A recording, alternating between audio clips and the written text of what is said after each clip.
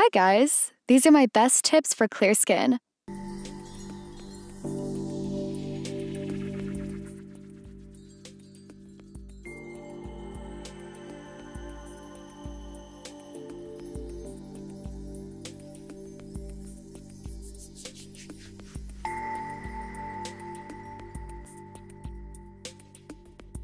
And in downward motions and at a 45-degree angle, I remove all the dead skin and peach fuzz on my face.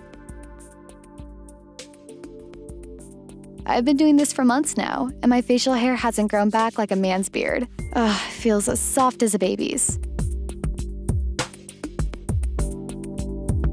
This is a high-frequency machine. It has helped my skin rejuvenate.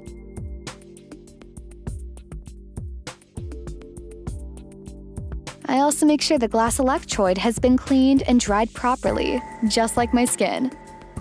I test it on the back of my hand and then glide it all over my face. It works to improve acne spots, plus it reduces scars and the appearance of fine lines. I like to go over specific areas where I need it, like my eye area, for example, because it helps fade dark circles and decongest puffy eyes.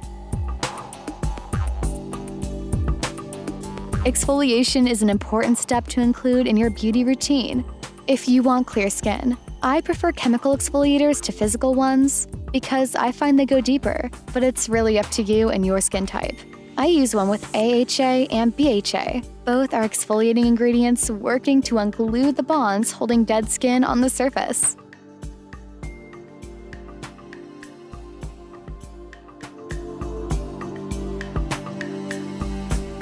I rinse my face, and immediately afterward, my skin looks so glowy and soft.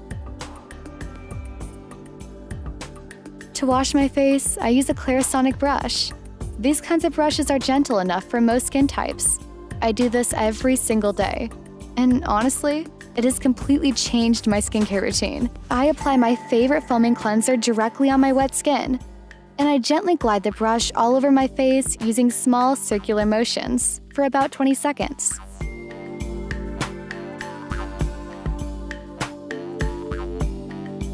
I do this every night, but you can do it up to twice a day.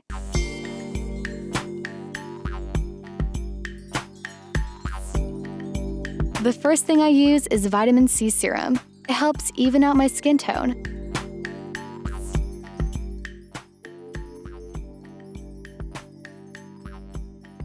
Then I apply my moisturizer. I'm always looking for something hydrating for my skin. Next step, a facial massage. With an ice roller, I like to massage my entire face, going in upward motions. It's super cold at first, but it feels amazing. This allows your skincare products to penetrate your skin better. Plus, it reduces inflammation and redness. Last but not least, you have to remember to protect your skin. My sunscreen is tinted, an SPF 30. Establishing a beauty routine and then sticking to it is what will truly help you get results. A lot of people want immediate results after trying a new product, but you will get results only if you continue to use the product consistently for a few weeks, and I strongly recommend this. I love popping pimples.